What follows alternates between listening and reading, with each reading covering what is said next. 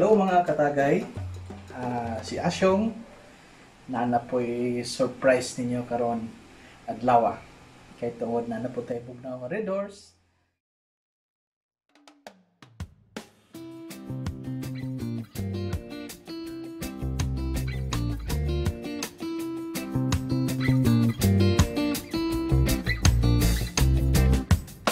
So for today, I'm going to show you how to prepare different kinds of tempura. Pero may naay Pinoy twist, bistak twist. Okay, so not pure good Japanese. Kaya ato nang i-adjust sa Pinoy nga preference. Alright, so let's start. Una ta diri sa ato ang squid. As we all know, akong gigamit ang ulo sa squid. Ito itong pagbira bitan nimo kani sa sulod ni siya, nya katudri ang mga iyaha mga tentacles iputol nako. Pero ang mga Japanese ilang gamiton kato mga tentacles. Pero ako kani akong gamiton kay gusto nako nga magamit nato. Sayang man, pero ang mga Japanese ilan ning ilabay. And then ako lang pong gi-include ang bagaybay. Okay, so ato lang kwaon ang yahang excess water ana.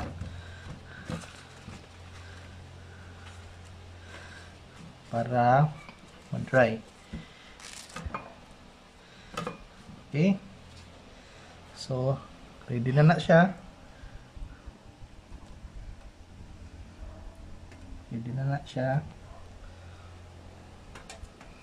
Then let's go to our shrimp.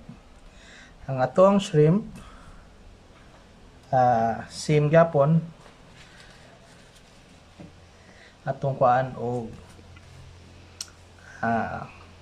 kanang moisture your iyahang tubig. As we all know, ang mga Japanese ganahan sila ng katungulay ulo. Pero kita kuan makita halos ganahan na to kaunon gyud hasta ulo, so apil na kong ulo. Then naka pre-prepared na ni daan gipang slice na nako ni nga dili siya mo curl og ato na siyang pritohon. So same gyapon atong i-dry. Flip kamay para matulog dito. And then ato nang i-prepare.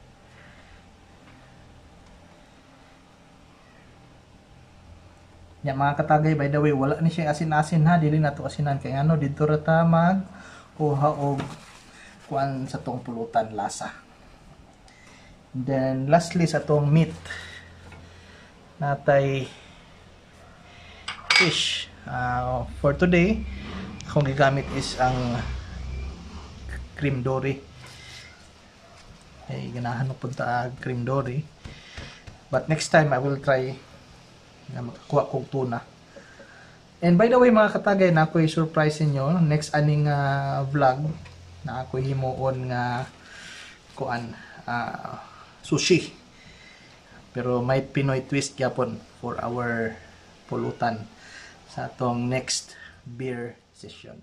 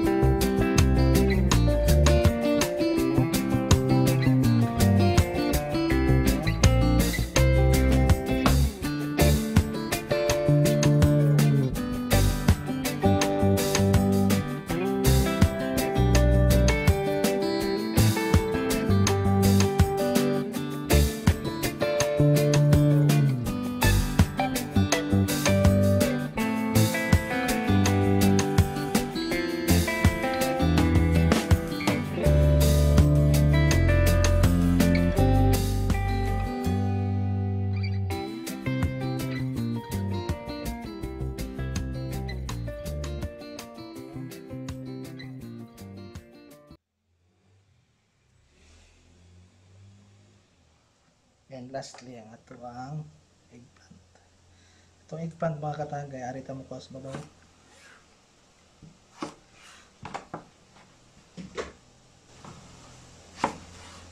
Okay. Okay. Hindi mo siya iyana balik mga katagay para dili siya maglagom. Well, gawlat kag prito. Next mga katagay is atong kuan. Atong butter. This one, we will have a dry butter. This is a dry butter and this will be our wet butter. So, ang atong wet butter should be dissolved in water.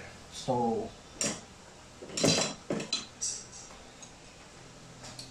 ang ato ang water mga katagay is icy cold, no? Nani siya ice sulod.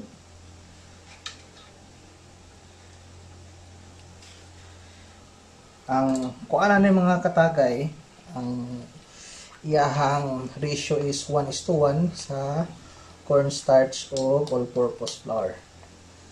So, hinahinay lang ta sa water kay basig masubrahan or kuwang.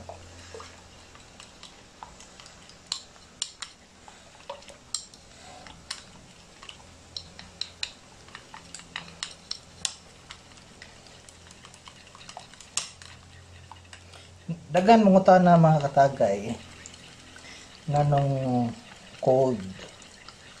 So, naay explanation na mga katagay. And one reason nganong cold ang ibang water nga i-mix is because aron dili siya mo sunog og dali.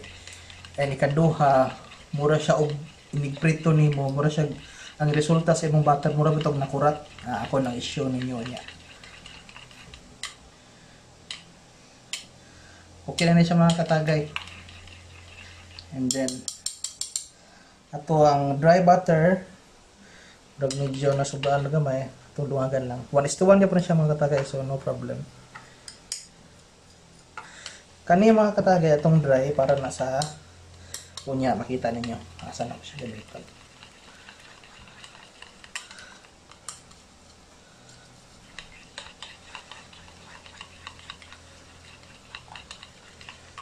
Okay, so ato siyang isip aside mga katagay ha. Next arita sa sauce. Ang sauce na ito mga katagay is simple kayo.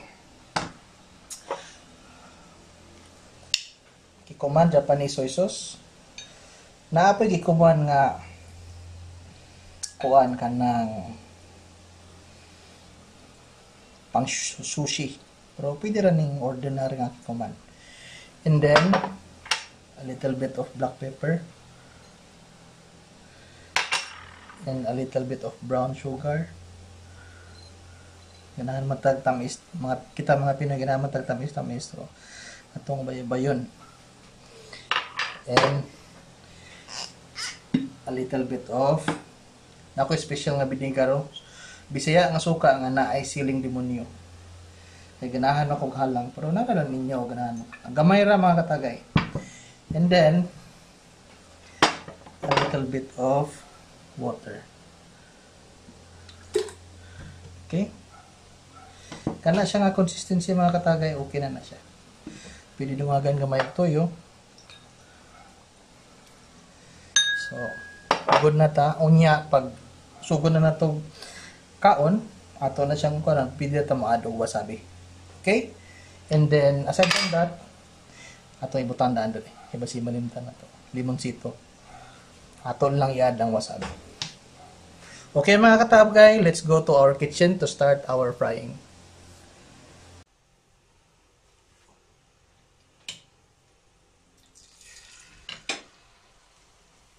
Okay na mga katagay. So, start ata. Unahon na ito atong talong mga katagay ha. Okay. Atong style mga katagay is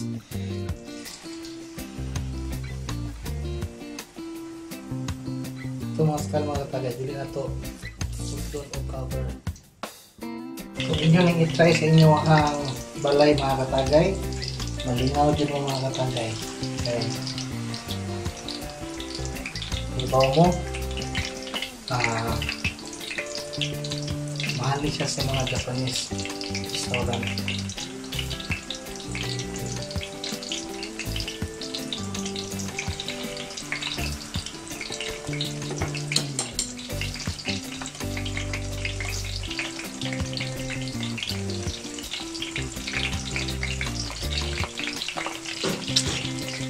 Papunta ng mga katagay kung saan kanus kaunon ang imong basyanan ng mga katagay isang color sa imo ang coating medyo dikit golden brown but nanalo siya pagka-brown gamay.